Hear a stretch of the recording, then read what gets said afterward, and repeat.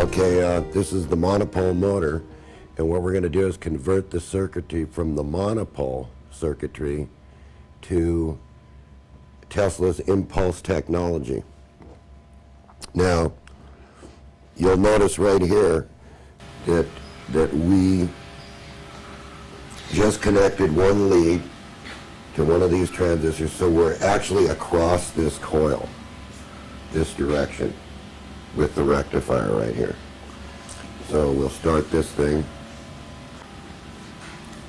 and what we'll show you is these spikes of energy right here on the scope. And actually you can see the spikes here.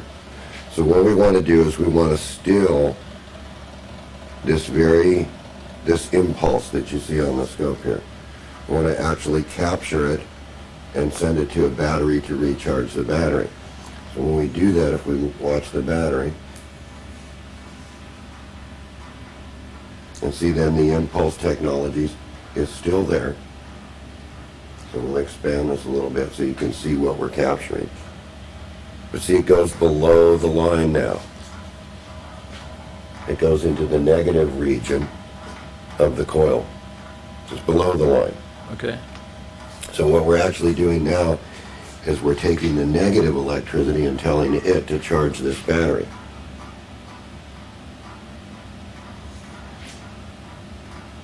And you can see that there's no effect on the motor. And there's actually 2 or 3 different places that we can tap this negative energy.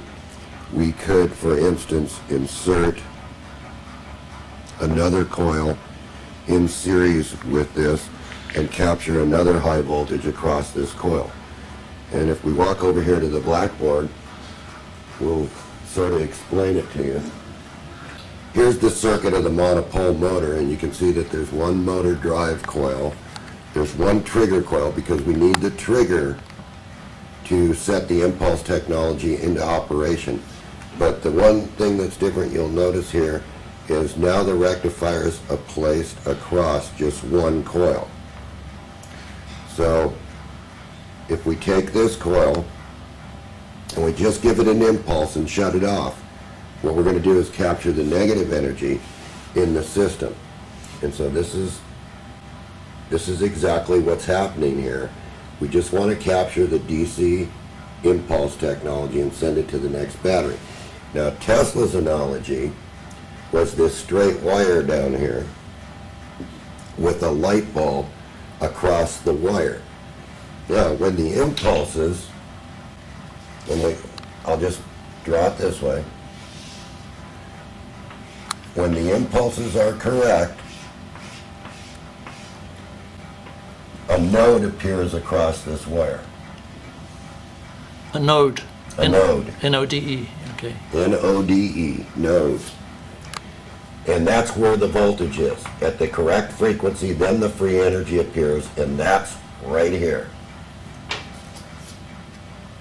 Because no longer are you adding any energy or subtracting any energy from the system. The vacuum puts this in. And you're free to take this energy across this node. Right here. So here's the node. Here's the monopole motor.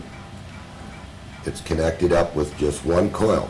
So no matter how many coils you put in the system here, you're just going to collect the energy across the one node.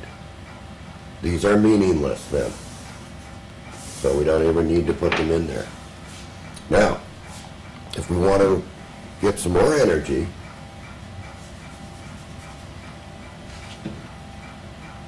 we could just put another coil here, connect it to a rectifier,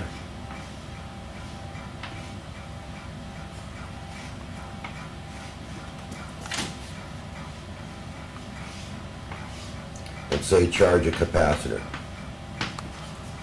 And then we could change this from negative to positive energy and then discharge. So let's do that.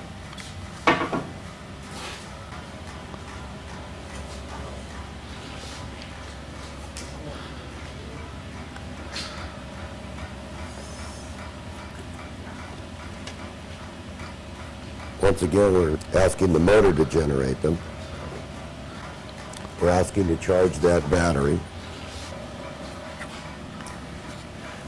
Now we've changed the total output of the negative energy. You can see it here. Okay, now what did you do here again? We just added a coil, That you like we drew on the board there. Now we're going to rectify that coil and charge a condenser with that coil. A smaller condenser because we're at a higher frequency here.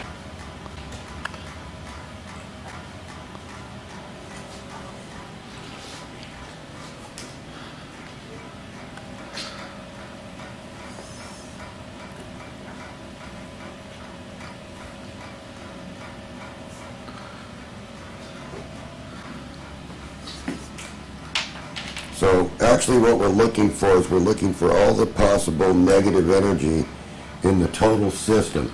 We want to be able to capture all this energy without adding any more input to the circuit at all.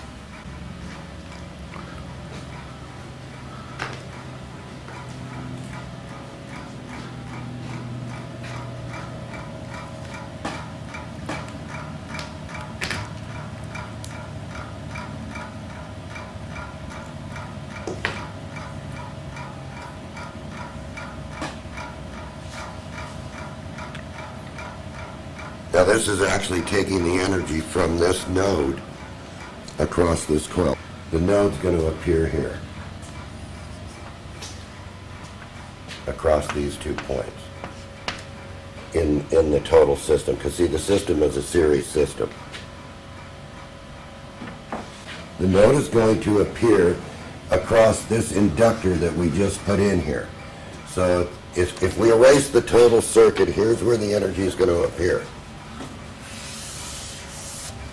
Remember that we want to work with Tesla's analogy of the one-wire system, because we're just going to use this one wire to capture the energy. So what I've done is, since the motor is oscillating with this impulse,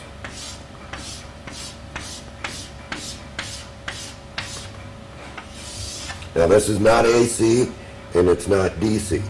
It's just an impulse coming from the motor. So you could call it a form of DC impulse at a certain frequency rate, which is the motor is putting out a certain frequency here. So what we want to do is create a node on this wire.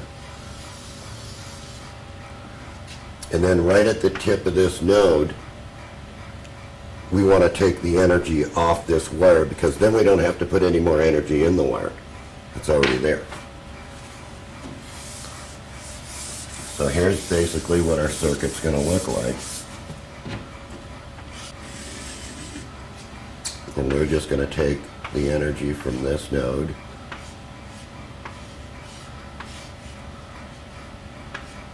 rectify it, bring it to a capacitor.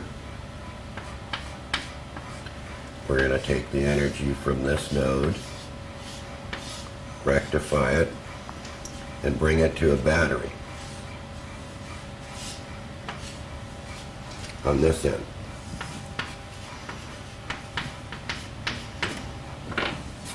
So we have a plus and we have a minus coming off this node, and we have a plus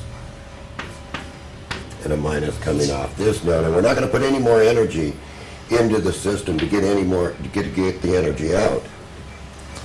So we'll measure that here.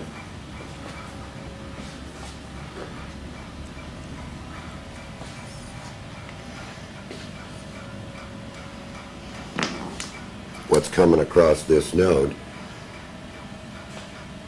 is about minus, see, let's just reverse it so we can get a positive reading. There's already 86 volts across this node, which you could dump to another battery in an impulse discharge. Meanwhile, this battery is receiving energy negative-wise and is now up to 13.4.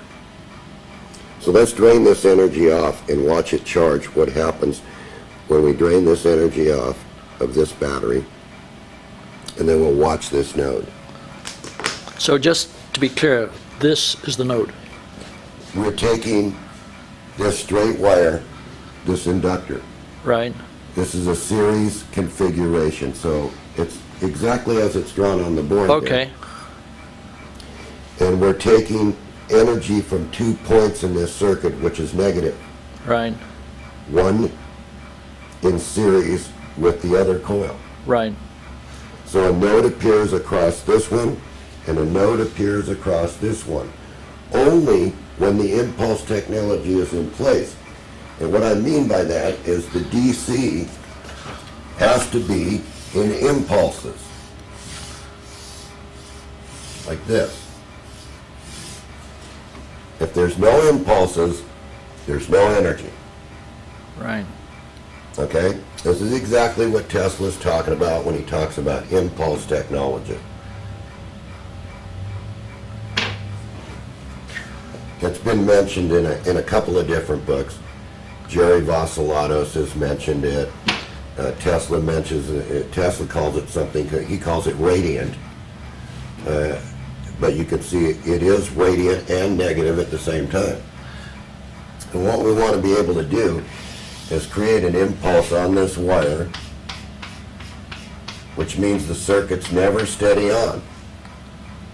And then what we want to be able to do is the wire will supply the energy at the correct frequency in a node. And that's what you want to take to charge your battery or charge up a capacitor. You want to be able to not only charge the battery while you're running the motor, you want to be able to charge another capacitor bank so that you can dump that to another battery if you need it. And by the way, this is real positive energy when it comes off here and negative when it comes off here. So no matter how many nodes, you could keep at the right rate, you could keep adding these circuits like Tesla did. So this is the term where Tesla takes the circuit and he shuttles the energy around the circuit. Okay. Because each one of these is going to give him an energy. Each one of these. So if he takes the energy here that he's losing in this circuit and then he shuttles it back over here to some other part of the circuit, now he's got this energy that's feeding the circuit for basically nothing. Zero cost. He's only putting in one trigger signal, it's always staying the same, but yet the one wire is supplying all this energy to these different components. And that's the term shuttling energy back and forth around the circuit. Like if I took a little bit of this, disconnected this, discharged this, then the motor still runs, and all I've done was charge this capacitor and put it over to the motor. So I can flip this energy around the circuit.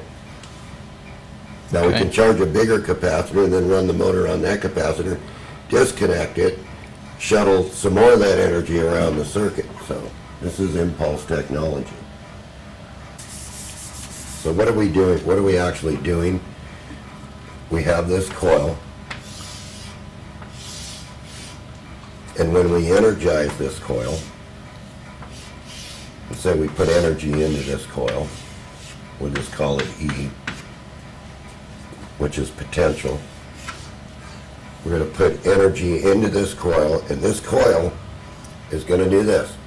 It's going to charge, and it's going to move its magnetic field down just like this, where this is the North Pole and this is the South Pole. It's going to compress it. Okay, so now if we actually look at this coil, we've compressed this. We're in impulses, so we're compressing this real fast. It's moving down in layers.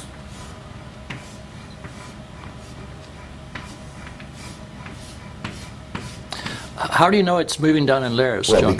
because of the energy output of the coil. Okay. Okay, we know that we're putting it in, it's just dead solid. It's like a permanent magnet. But this is an electromagnet. So with an electromagnet, we can turn the energy off and on, gating negative energy or vacuum energy. This one is stationary. Once charged, this neutral zone, or what they call the blotch wall, is actually the input of all the energy. It's BLOCH? Yes. Yeah. So let's get this in an expanded view so you can see this. Then we'll go back to the coil and show you how this energy is going to become an energy pump. With a stationary magnet, once you charge this magnet, the north pole stays here and the south pole stays here. But what people don't understand is this is the zero portion of the magnet. There's nothing there. It's the absence of all gravity and everything. So that means the gravitational energy of the magnet is off over here somewhere. All right, so what's happening is once we charge this magnet, the particles align, the oscillation stays, and what we get is two cones. And the energy enters in this way on each side. That's the vacuum energy. So in a permanent magnet, you have a real free energy machine, because this is good for your life. It stays stationary. But it doesn't buy us anything, because we don't have a mechanism right at this point in time to tap this input from both directions. This is the energy of the universe entering this magnet, because it stays permanent. It stays in a perpetual state of magnetism. So it is a free energy machine that's sticking to your refrigerator. Now, let's go back to the coil. What we want to do is create an energy pump to draw the vacuum in. So we apply an impulse technology, which are these high voltage potentials, to the coil. The coil pulls in. When we shut this off, this portion that's been compressed, which is now at this level, we're going to leave this out here so you can see this. It's at this level when it's compressed. Now we let the energy loose.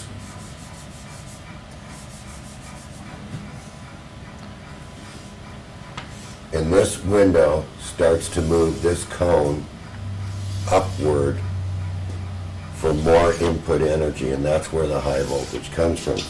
It comes, let's redraw this a little bit so you can get a better idea of how this is going to work. This is our coil symbol. This is an electromagnet because we have some iron here. So when we put the potential across this, this becomes a north pole and this becomes a south pole. And you look at it as a normal electromagnet. However, what we want to create is a vacuum energy pump. So we have to add the impulses. Then we look at the coil like this, and we have these different levels. So here's what's going to happen. We charge the coil, and we get a blotch wall. So we can look at the energy coming in a narrow beam right now. We have to be able to release this so that we can ask the vacuum to pour in energy, because right now it's just stationary as if it was a permanent magnet. So when the transistor lets loose in the monopole motor, it moves upward, the coil starts to collapse. When the coil starts to collapse, notice the vacuum window starts to increase. It's up here, the vacuum window increases to here, increases to here, increases to here, until it goes to zero. Then we add the next impulse, and this comes back down. compresses again. So it compresses and expands, compresses, expands, compresses, expands. And each time you do this, what happens is the output from this coil is the thing that burns out your circuits, which is this very high potential that wasn't there in the beginning. This is the vacuum energy. The normal signal is an impulse trigger. That's how the normal signal would look. It's like a little square wave. This would be 0 volts, this would be 12 volts. So the real back EMF is always going to be far less because of the resistance of the coil. So it's going to want to shoot like this. Shoot downward because it reverses, right? But when you add the impulse technology to it, what happens is you get this tremendous vacuum energy spike that appears on this. And these are in 300 to 500 volt ranges. Okay, and it's always negative. It's charging the battery in an inverted circuit on this machine. So what we want to steal is this right here. And I call it stealing. This is your free energy right here. Also the mechanical energy. So here you are running your motor for this amount of energy, never adding any more energy to the system. The back EMF, everybody likes to term this back EMF because they say, well, the coil reverses, that's the back EMF. That's very untrue. The back EMF is always below the input voltage. So the back EMF here may just be 8 volts. That's not enough to charge your storage battery or to do anything with. So there's always a loss here. This is your loss range. So you try to increase this to get more, and the current just starts to rise. The minute the current catches up in the system, you lose all your vacuum input. So you have ranges that you can bring the current to on the monopole until you just can't get anything out of it. So basically that's what I wanted to explain about the monopole motor, that it's quite capable of doing Tesla's impulse technology. And I can show you a real back EMF return on one of these window motors in a little bit, and you can see that you can't charge the battery with it. You don't get anything. So you need this high potential, way beyond the battery voltage. And you take this potential and you convert it and you send it to the next battery. And it's just a signal to the next battery. If you look at the 2 plates in the battery, and we'll just call these big basketballs ions. What we want to do is potentialize these ions. So we want to put a potential around this ion because we want the ion to move to the next plate for nothing. We don't want to add any current. We want this stuff, we want these ions to all go towards this plate in a recharged fashion. That way it hasn't cost us very much to move these ions. We didn't have to use a big current to move them to the next plate. Now, is there any energy in the battery after using the impulse technology? So is there any real energy in this battery now from charging it with this impulse technology? And how quickly does the impulse technology charge this battery? So let's find out. So we'll stop the machine. so we can bring these lights around here.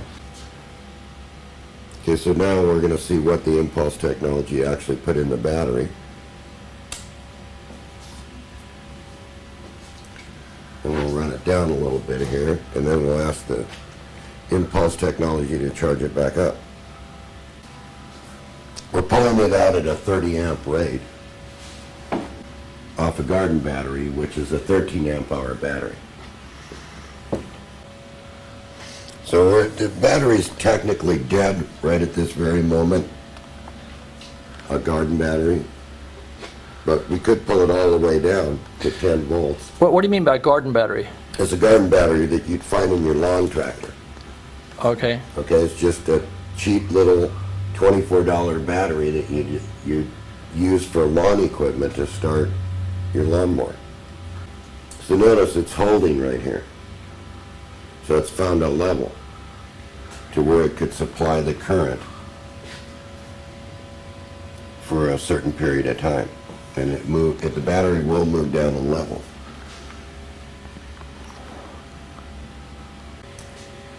So it's just starting to move down now. Of course, we're asking this battery to do a lot of work on a C1 scale or below, you know, that this battery just can't do. So now, let's see where it recovers to, and then let's add the impulse technology to it.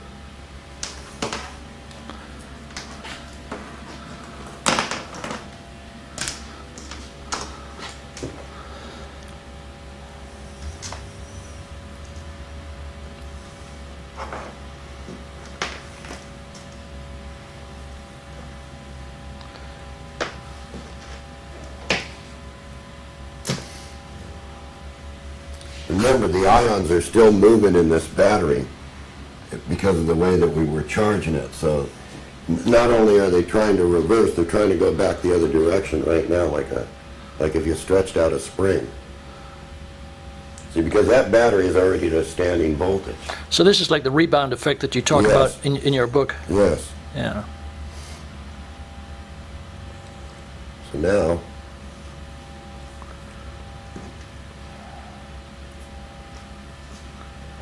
we've hooked up the machine.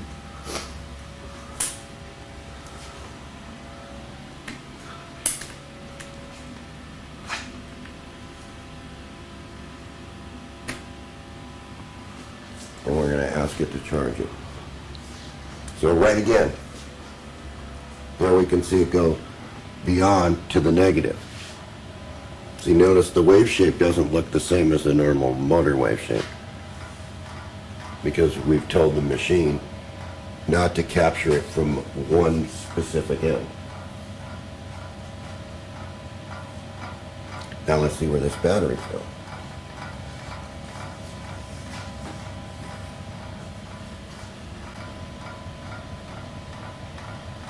Now if we take this one off, where we tell it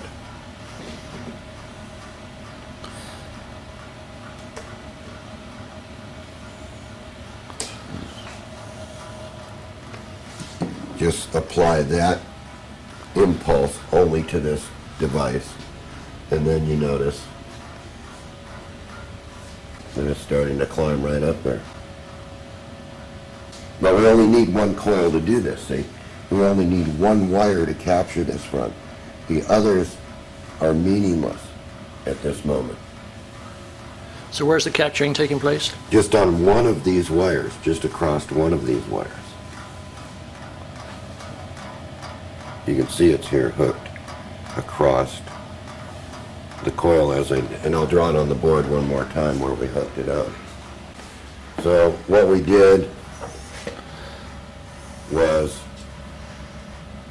we have our transistor, and we're just going to call this the ground. We've got one coil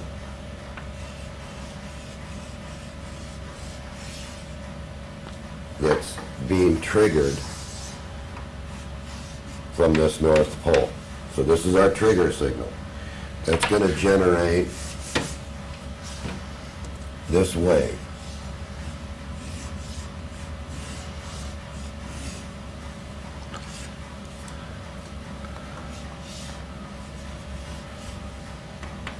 We're going to clamp that wave, so we don't want to burn the transistor out. And then if we just took this coil that was the motor, and we have our input battery,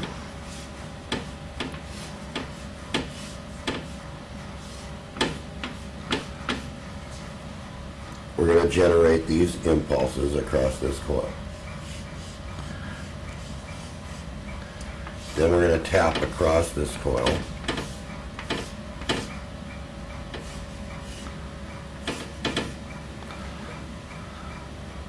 And we're going to take the negative energy that enters this coil, and of course the scope's going to show it.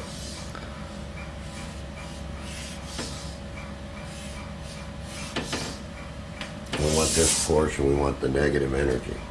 We're going to take this output and charge our battery.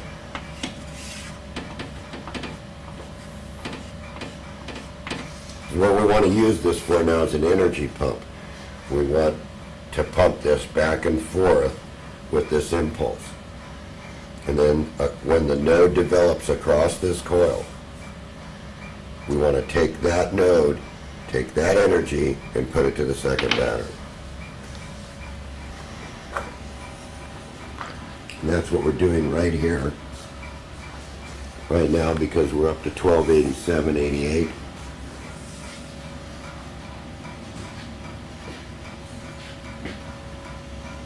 And it'll continue to climb.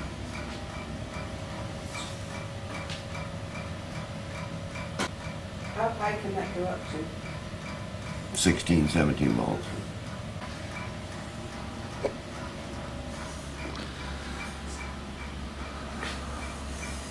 So we're also looking at these spikes. We've magnified these spikes because the minute we disconnect this, Tony, the voltage is going to shoot off the scale. And we'll do that real quick here. Now we have to lower it down quite a bit. See, it's below the line. Yeah. There's nowhere for that energy to go. So the minute we tell the vacuum to catch it, right, we want to catch it in this energy pump, then what you see is this.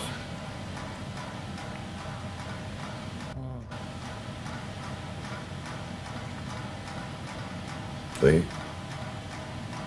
It's below. Yeah. And that's the negative energy. Yeah, we want the negative energy portion of the wave. So the motor's just going to do its normal thing. It's going to continue to do its work while it charges its second battery.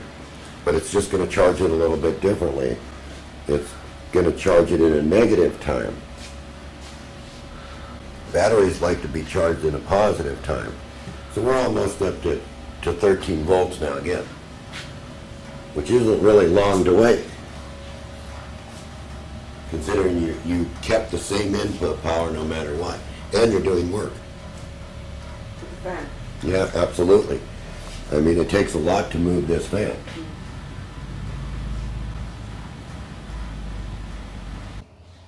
Anyway, we're right in the middle of this impulse technology charging, and we can see that the battery now is up to 13.30, and I think that's enough.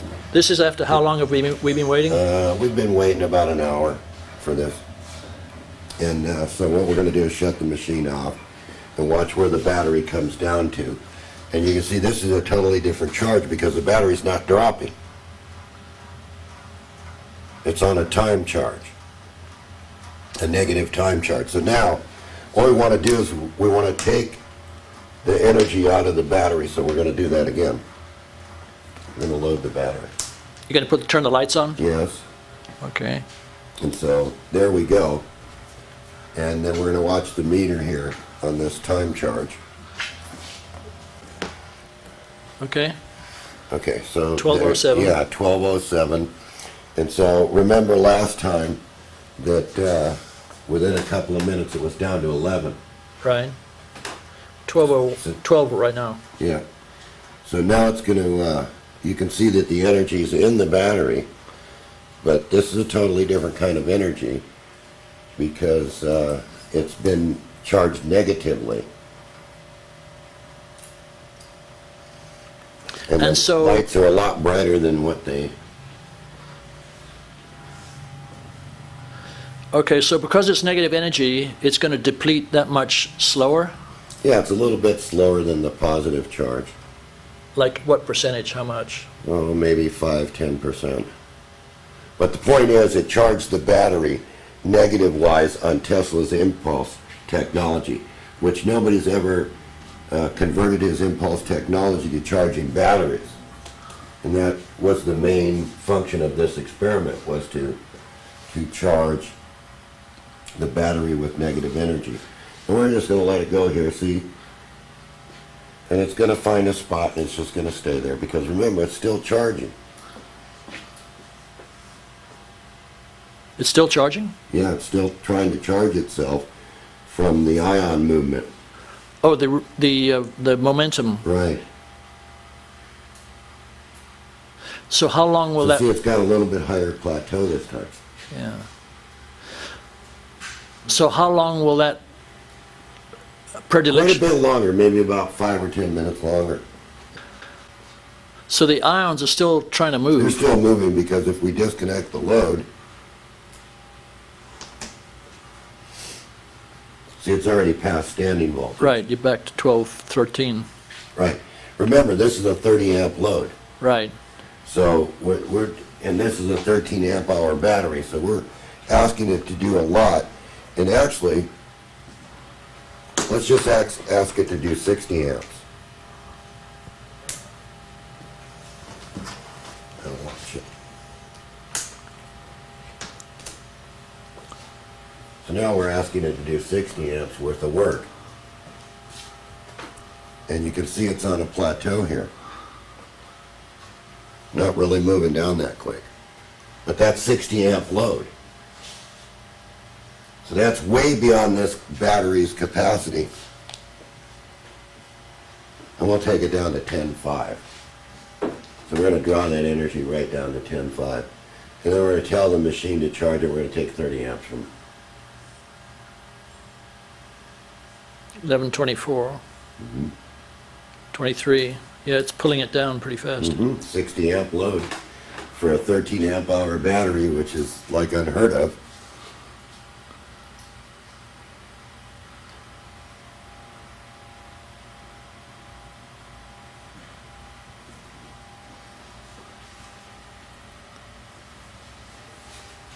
It's quite a curve there, right, Rick?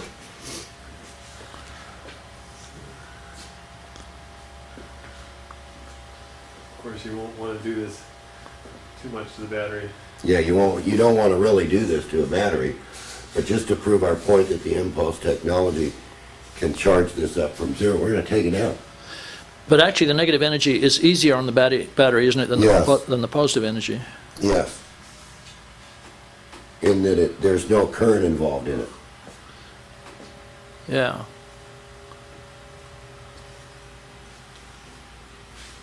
Okay, so as soon as we get to 10, 83.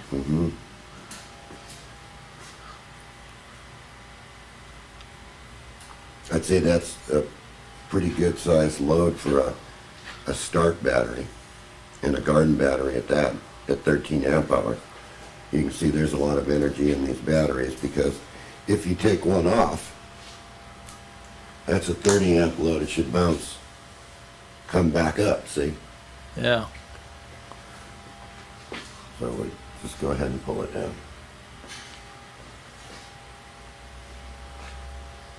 1040. Yeah, we're just going to take it down to zero. And it will drop all of a sudden. Yeah. Shortly.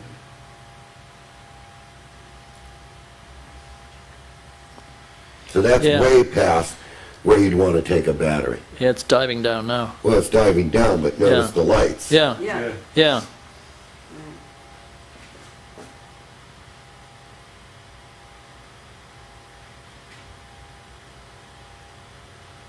So what happens if you... Now you're starting to see, Yeah, the dimming. yeah, the dimming. And now it'll just take a quick dive. Yeah, it'll take a quick dive because we're depleting it completely. So what happens if you keep... If we keep doing this, we're just going to destroy the battery. because the storage battery is what it implies. It stores energy for use. It's not made to do this constantly. You have So to give it rest. we have to dive it down. But look here, we'll just go back to the 30 amp load. And of course we depleted it. And we'll let it rest for a minute, see where it recovers to. And then we'll take the rest of the energy out of it. So now we can take the rest.